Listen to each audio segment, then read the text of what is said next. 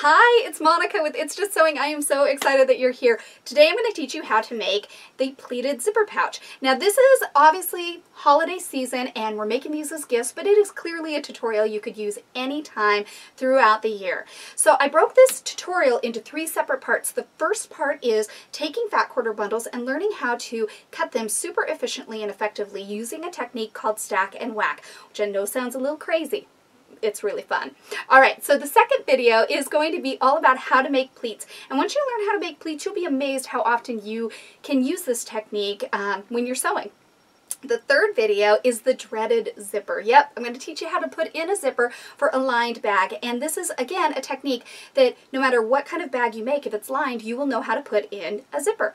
Very easily, very effectively. Alright, so stay tuned. I can't wait to show you how it's done. So today I am going to work with a fat quarter bundle, and the reason I'm going to do that, I'll show you the technique in a few minutes, but basically I'm going to do that because I have all sorts of coordinating fabrics, and maybe I want to do a band in one color on my pleated zipper pouch, and in the bottom, the body of the pouch, I want it to be a different color, and when I look inside, I want that to be a different fabric. And so this gives us lots of options to kind of mix and match and coordinate all of our zippered pouches together. When you get a fat quarter bundle, what you want to know is they're roughly, I would say roughly 17 by 21 inches, so give or take. And I'm going to show you how to cut them in just a few minutes. But when you first get them, go ahead and iron them like I just did. And now I want to take you over and show you on the cutting mat how to do a technique called Stack and Wack. And I know it sounds a little suspicious, so don't worry. I'm going to be really gentle with you. Okay, let's get going. Alright, so I'm starting by stacking all of my fat quarters right on top of one another. And I'm doing it so that it's 18 inches by 22 inches long. So, you're going to take your ruler. What I want to do is I want to go ahead and start by cutting at the 2-inch line. I'm going to hold that down. These are going to be the bands of our zippered pouch. Now, I want to go 6 inches over, so that's going to put me at the 8-inch line. So I'm cutting now at the 8.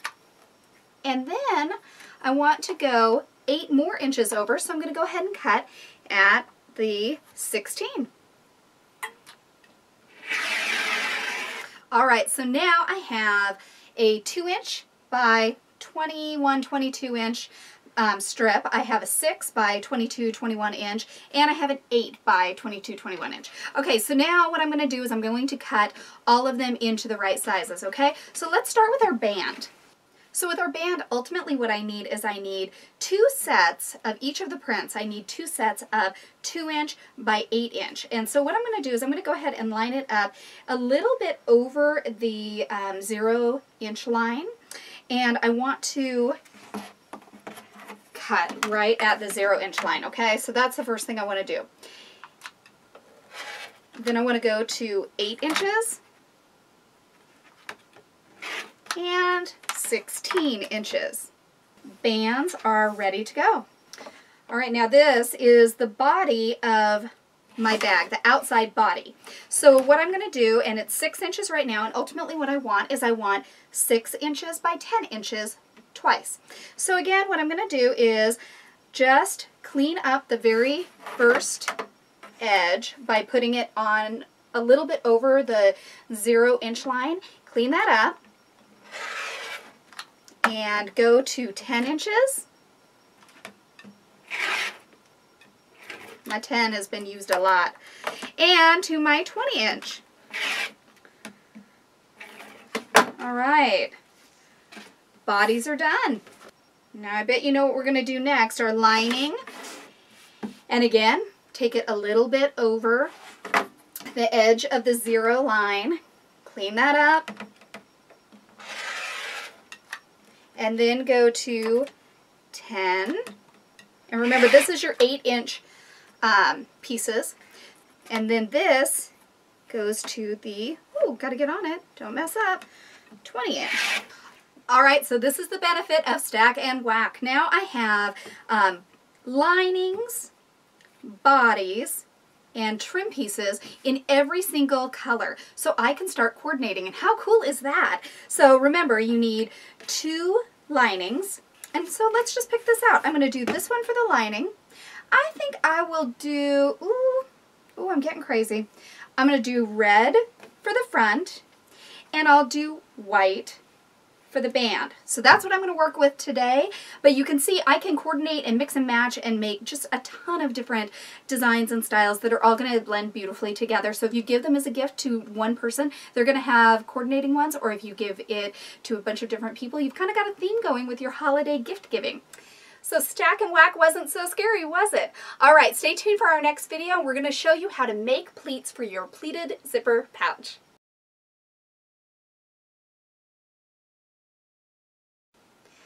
Okay, so it's time to make a pleat, and I promise you this is going to be so easy. You'll be amazed how often you use it too. You can use it in skirts, in aprons, sky's the limit. So here we go.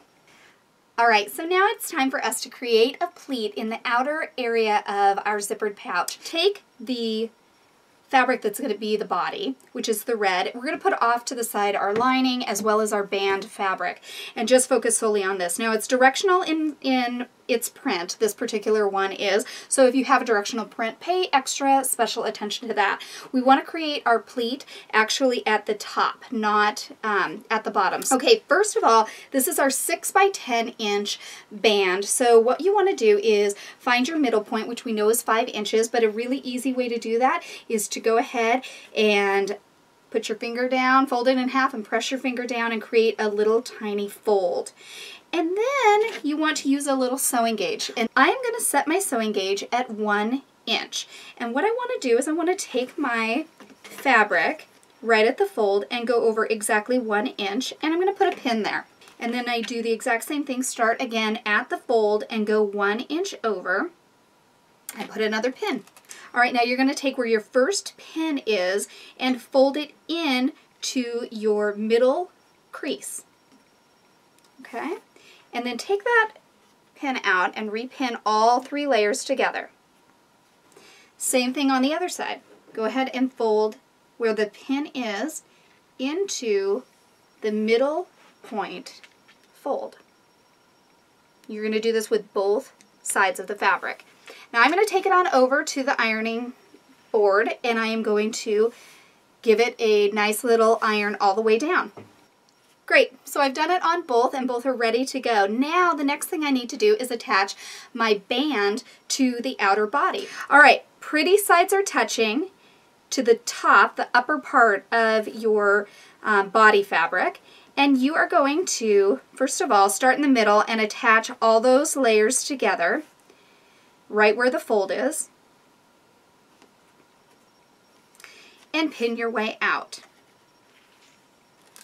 Once I'm done here, I'm going to take it on over to the sewing machine and get started. All right, now we're going to attach the band to the outer body. And all you need to do is just line it up and we're going to sew on down.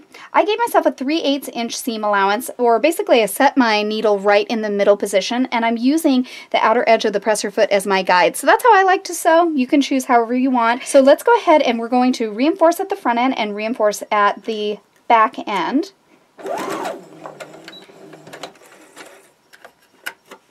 And we're attached. Now all we need to do is go ahead and take it on over to the ironing board and we are going to iron our fold flat. But I want you to do this. I do want you to fold it so that your raw edges go up. Your fold, your excess fabric in the back goes up and towards the band. All right, hot off the press, doesn't that look nice? Now the reason that I wanted you to iron this fold towards the band is because we actually want to sew that down. So no matter how many times we wash it, it is always going to stay intact and look really nice. So in order to do that, what I want to do is I want to line up this seam right here with the outer edge now of the presser foot. And I actually want to reposition my needle to be the furthest to the left, so it's closest to that side of the presser foot. And I'm going to go ahead and sew, and I want to reinforce at the front end and the back end. And I didn't say this before, but this is a fantastic opportunity if you want to use decorative stitches. Especially if you're using a solid fabric, it's a really great little added touch that you can add to your bag as a gift or for yourself. outer lining is complete. Woohoo! Wasn't that so much fun and so easy making pleats? All right, now it's time for us to hop on over to the next video and learn how to install that zipper. Don't be freaked out. It's easy, and a simple technique is going to take the fear out of this whole process. So let's get started.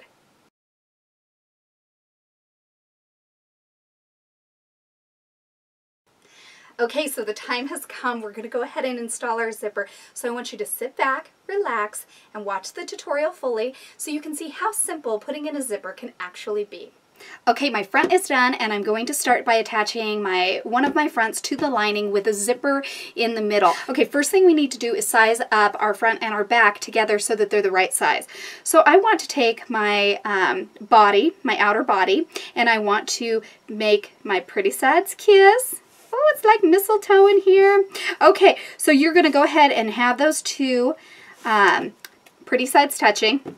And I want you to go ahead and trim up all the way around so that they're the exact same size. All right, so I've cleaned up all of my edges, and both my lining and my front fabrics match, which is exactly where I want to be. Now it's time to install the zipper. Now I am using a polyester zipper. This is important, okay? It's not a metal zipper. And so because it's a polyester zipper, I'm actually able to cut it to size after I've put everything together. So this is 14 inches right now. This is 8 inches. Doesn't matter, okay? Okay, so here's the top where I'm going to install my zipper, and you want to look closely, okay? I have the zipper facing up. I'm going to have the pull part on my right side and my stopper part on the left side. And what I want to do is open this up and nestle that zipper right inside, and notice that the upper portion of the zipper is flush with the upper portion of the lining material, and now I am sandwiching it in between the top zipper and bottom. Alright, so all three are flush at the top. So this is easy zipper installation. We're going to go ahead and pin it all the way down, and then I'm going to take it over to the sewing machine and we're going to sew it up. Alright, I'm getting ready to install the zipper, and what I want you to know is that I did not change to a zipper foot, okay? So you don't have to worry about that. You can use your regular foot and it's just fine. I made sure that my needle positioning was all the way over to the left-hand side, and I want to hug the teeth of the zipper up to the outer edge of the presser foot. And if you can do that and keep it going all the way down, hugged nicely up, then it's going to be a beautiful seam line all the way down, okay? Nice stitch line. So what I want to do is I want to go ahead and get started and go slow at this point. There's no sense in going fast. You will have a much better product if you are, you know, just taking your time with it and being patient. Okay, so we want to get started, and we do want to back up, so we're going to give our reverse button a little love. And we're going to sew all the way down. And last thing, lock it in. Okay, let's see how it looks. Oh, that looks lovely. So there's the front, and there's my back. Okay, now we're going to do zipper installation part 2. Alright, so the first half of my zippered pouch is already sewn together with the zipper. And what I want to do is I want to lay that flat with the pretty side facing up towards me, okay? And what you'll notice now is if you're really looking at it, when we were sandwiching it before, we had the pulling side on the left. Well, it's reversed now. We've got the pull side on the right, and we have our stopper for the zipper on the left-hand side. So that's how you should be looking at this. All right, I also cut to scale the other half of my zipper pouch, and so that's ready to go as well. So we're going to, we sandwiched it before when we were putting the zipper together with the front and the back. We're going to make an even bigger sandwich this time. So take your free-floating lining fabric from your other half and lay that on the cutting mat, or your surface, whatever you're using is fine. And then you want to lay your zippered half that's already been sewn in. You want to lay that on top of the lining, and you want to get it, you know, get it nice and flush so that it looks like it's evened up on all sides. But the most important thing, and this is what confuses people, is that the top of this zipper should be flush with the top of the new lining that we're using, okay? And you're gonna lay that down. And now you're taking your free-floating front side that has not been sewn in yet, and you're going to lay that on top too. So, again, it's nice and evened up because we want it to all come together beautifully, okay, on those sides. But the most important thing is that all 3 layers the raw edges should be hitting the top of that zipper, and we are going to pin it together. And we're pinning it, and then we're going to hit the sewing machine in a second. All right, everyone, we're at the exact same point as before. We are getting ready to install this zipper. We're going to get our zippered teeth right up next to the edge of the presser foot. And I'm going to go ahead and don't forget to reinforce at the front end and reinforce at the back end. Okay, so I'm all done. And if I open this up, what you'll find is I now have the zipper facing up and the lining on the back. So it's ready to be assembled now. The time has come for us to sew our zipper pouch finally together. All right, so now what I want you to do, the very first thing I want you to do is I want you to take the zipper and I want you to unzip it halfway down. And then the second thing I want you to do is I want you to take your zipper and I want you to fold it. So what you're looking at is the teeth will be on the bottom and the 2 polyester pieces will be folding in towards each other.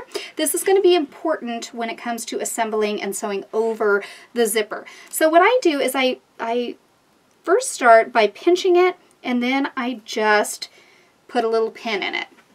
And I'm doing this on both sides. So as I do this, the natural inclination is that the fabric wants to fold over so that the 2 red fronts are touching, and that's exactly what you want. And I'm going to take my lining and put those 2 together. So you've got your blue lining touching your blue lining, pretty sides facing.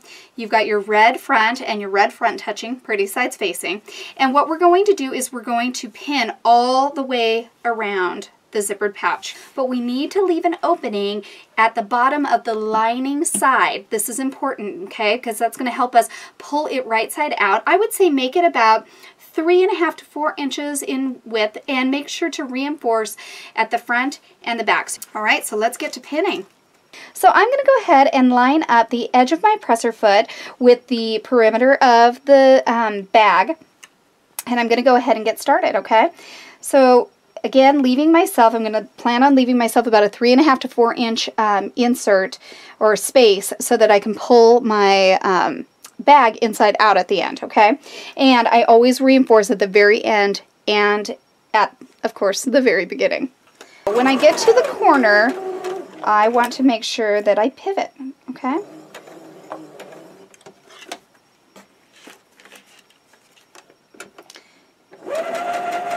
All right, so I'm getting close to my zipper. There's no need to panic, okay? You can sew right over this zipper. Just go slowly, all right? And you're going to hear it in the machine. Did you hear that? All right, one thing that I like to do is I actually like to back stitch over the zipper a few times just to make sure that it sounds really, really good and gets it really nicely locked in. Okay, I'm getting ready to go over that second zipper. I want to go over it and back stitch, go over it again. Okay, I'm almost to the end. I'm back where I started, and I want to give myself that bit of room to pull it inside out. So I'm going to go about another inch and a half, and back stitch.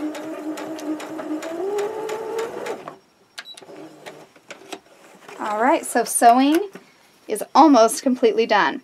All right, nobody ever believes me that you can cut a zipper. Now again, it cannot be a metal zipper, it needs to be a polyester zipper, but the biggest rule is do not use your beautiful, wonderful scissors. You want to use a crafty pair that have been used on every single thing from paper to chicken bones in your house. But you can easily cut right down the center. And since we went ahead and sewed over our corners multiple times, that's going to be our new stopping point, so you don't even need that metal clamp. So this is exactly what I did. I went ahead and I cut where my zipper was sticking out, I cut right there, flush. So this is what your lining will look like once it's done. Doesn't that look nice? Now it's the big reveal. I'm going to go ahead and clean up any big, long, extra threads before I turn it inside out. And I'm going to stick my little hand in. Woo! This is the exciting part. All right, so you want to pull all the way from the lining. Look at my sweet, sweet bag. Oh, it's darling. Now I will definitely give this a little press and I'll work out those little edges a little bit better. But oh my gosh, how adorable is that? And look at my sweet little lining. Now don't forget, you want to go back in and you want to sew up your lining, which is real easy. You can either do that on the sewing machine. You know, nobody's going to see that inner part anyways. That's where you put all your goods. But you want to sew that up so it doesn't get lost. And then you can also do it by hand if you want. So it's your choice. But then your little bag is done. So our pleated zipper pouch is done, and wasn't that easy? I promised you, zippers are not so scary. So if you liked the video, please definitely follow us. You can follow us on social media, you know, Facebook, Instagram, YouTube, all of those channels. But the best way to get our information really does come from our newsletters. And as an added incentive, I've started sticking discount codes for fabric discounts inside of our newsletters, and I don't give that out anywhere else. So make sure you sign up for our newsletters. Even better, open the newsletters. Okay, I'm going to have all sorts of fun DIY holiday gift giving ideas coming your way this season. So make sure to follow us, and I am so excited to be a part of your holiday gift giving. Thank you so much and have a wonderful day.